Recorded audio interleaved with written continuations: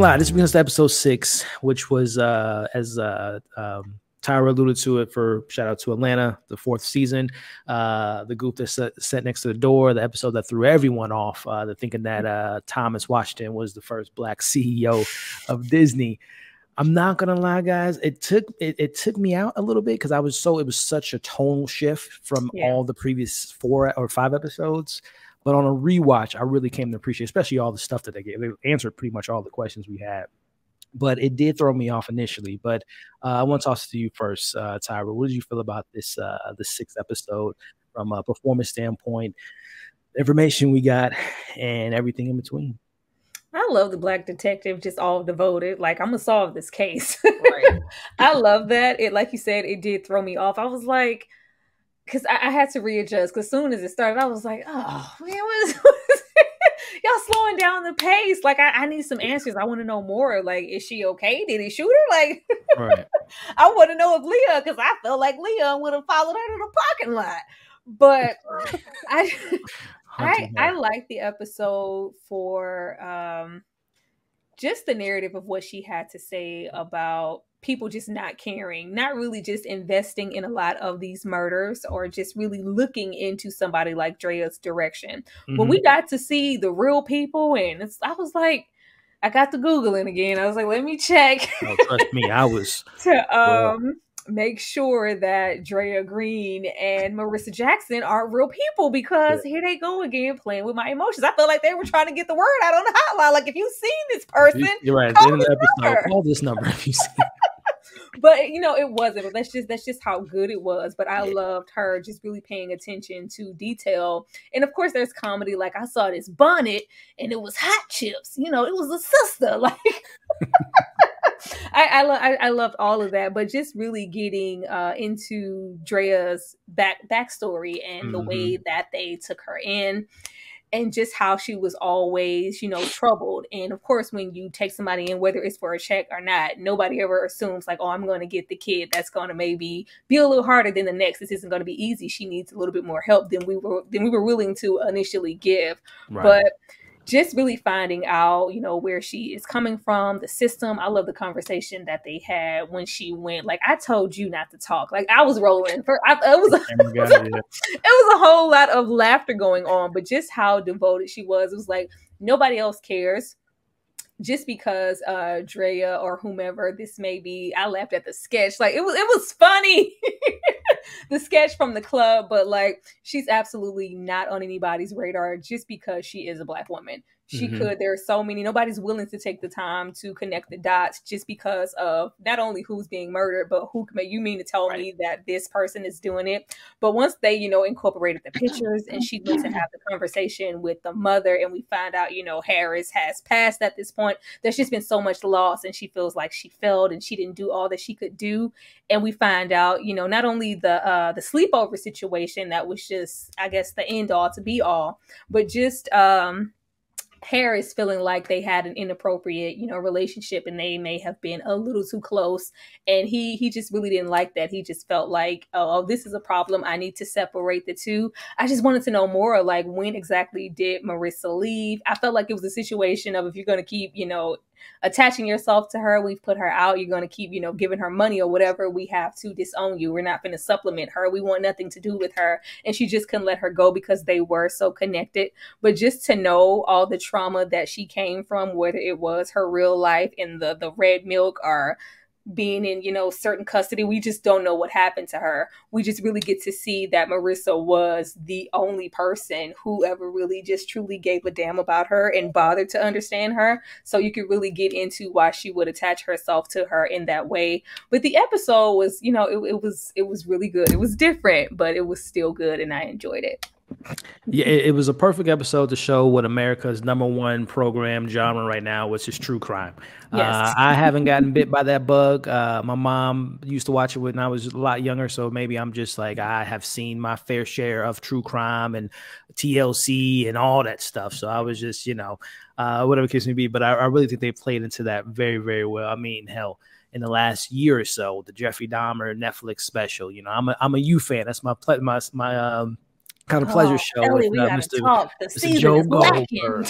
Yeah, listen, B, if you ever get a chance to watch You, if you think Dominique Fishback Dre gets on your nerve or how much she gets away with, go watch You and watch my man Joe swerve and curve everyone and try to get him caught. But you know, I thought this episode did a great job of displaying again the sensation of true crime. And again, for Atlanta fans, I mentioned it in my review when we covered Atlanta.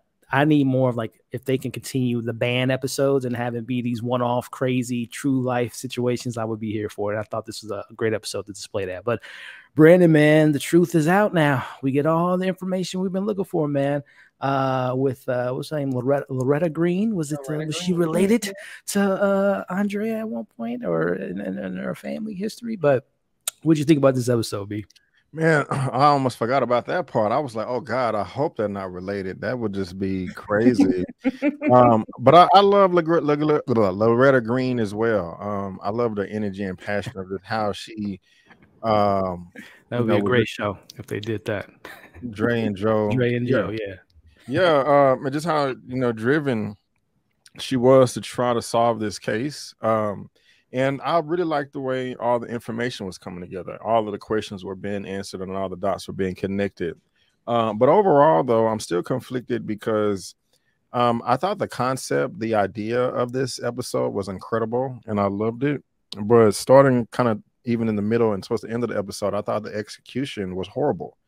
Was trash. This was my least favorite episode just because I thought the acting went down the toilet bowl and that really clocked me out.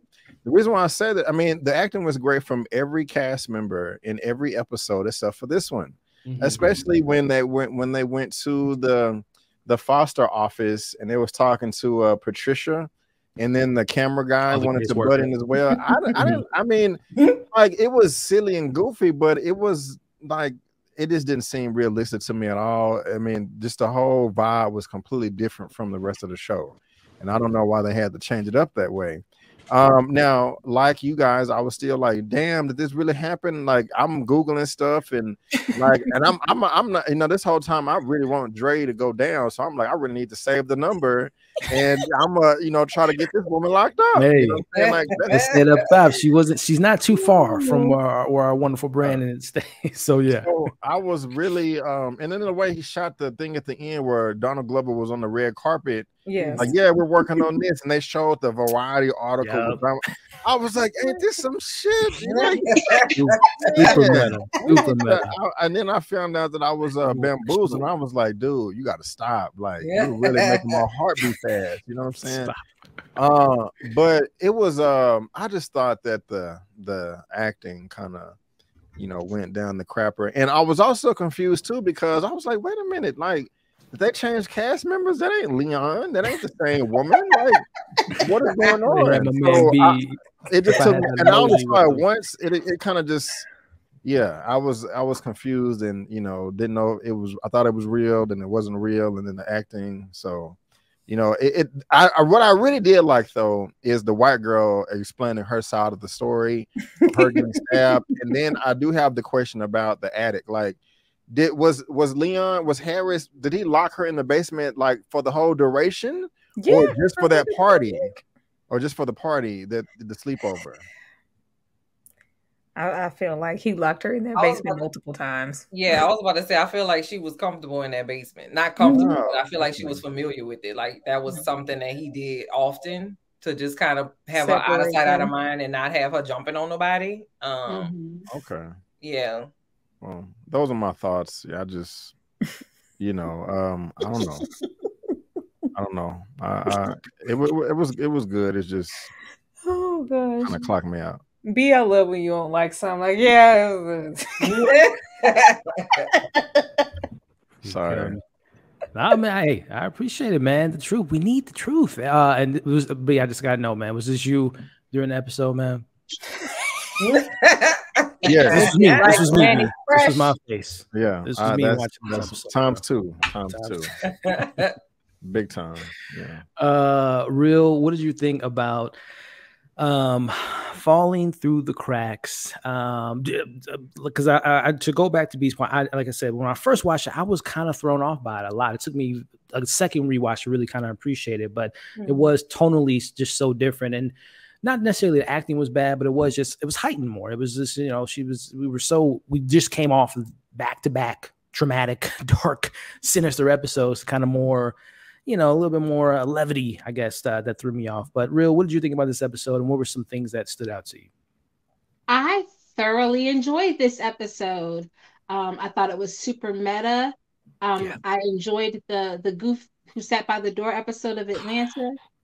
Arguably the best episode of that. Yeah. Oh my goodness. I'm a big Abbott Elementary fan. Mm. And I know Donald is. He and Quinta have done interviews together where they've talked about like how much they appreciate each other's work. Mm-hmm. So a lot of what I saw in the mockumentary of this episode, I really appreciated the meta-ness of it and how it kind of gave the show a way to break the fourth wall in a way that the show couldn't do because it was more of a dramatic rendering. It took me a second. Like I said, I think like everybody, like I said, I was first watching, I was like, okay, this detective, okay, Dre done got on somebody's radar, what's going on? And then when they started showing the pictures, I was like, oh, okay, this is them trying to make it seem like this is real. Mm-hmm. Because so many of the situations were based on real situations, but then kind of like Tyra said, I went online, I was like, is Marissa real? Is this okay? No, that's not real. This is them trying to make it seem as though it's real. This is the true essence of satire. Yep. Conflating this situation to make it seem like it's real so that people start to question the actions of this character and make them think about it. So I was like, okay, once I clicked in on that, I was like, I like this episode. Mm-hmm. Yeah. I could have done I thought it was quirky, cute, funny, a little bit of breaking levity with like the cameraman and everything like that. But I liked all of the answers that we got. Yeah. But at the same time, I still feel like that makes me want to know even more, because when we saw the pictures, and what really got me was the woman playing the real version of Mrs. Jackson. Mm-hmm. She's looking at the photos, and she's going through the photos. You could kind of sense a real sense of regret about what happened with Dre, like her feeling like they failed Dre. Right. It was like a bit of remorse for sure. Yeah. It was more like her listening to her husband. So I was like, man, I really hope if we get a second season, we get a little bit more about what happened in that home and what happened when she left that home, because Ma's feeling real regret. And I don't think you would feel that if you really blamed that child. She would have realized that there was something in her, that this was a child going through this. So that was really powerful, I think. But I enjoyed the episode. Like I said, it felt really meta. It felt very Abbott, very Goofy Sat by the Door, and I liked that part of it. So yeah, I did miss seeing Dominique on screen though. Right, that was another reason that threw me off. Yeah, she was just killing it all cylinders. Oh, don't put that little girl in my face, Elliot. Yeah, and this. So to me, and Elle, before we get your thoughts, Elle, the reason I really appreciate the second go round for me was, it really kind of hit on the nail as far as like the whole hook of the show was touching on toxic fandom, obviously the Beyonce of it all. But then this episode to me proved that was just the hook. The meat and the potatoes and the foundation of the show was, and again, we'll talk about it later as far as sympathizing with this character or not. Regardless of, it doesn't erase her sins of what we've seen her do in the previous 6 episodes, but it really does hit on this notion of like